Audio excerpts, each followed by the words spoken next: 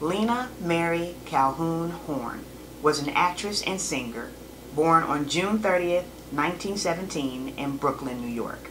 Her mother worked as an actress with a black theater troupe, so Lena traveled extensively with her mother.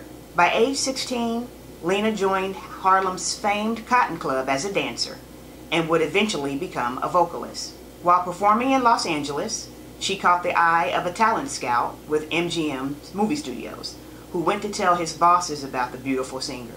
Lena's father, Edwin Teddy Horne, negotiated Lena's contract with MGM with the help of the NAACP, which made her the first African American to have a long-term contract with a movie studio. In her contract, her father had them write in a stipulation saying that his daughter would not be demeaned in any of the roles offered to her. Miss Horne had always been passionate about civil rights.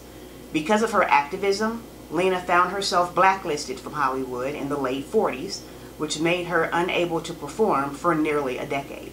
In 1963, Miss Horne became deeply involved in the civil rights movement and temporarily retired from show business.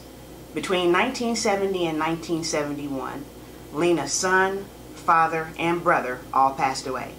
Miss Horne announced her retirement from show business in 1980, but continued to perform on and off until she made her last major public performance in 1999. Miss Horne passed away in 2010 at the age of 92.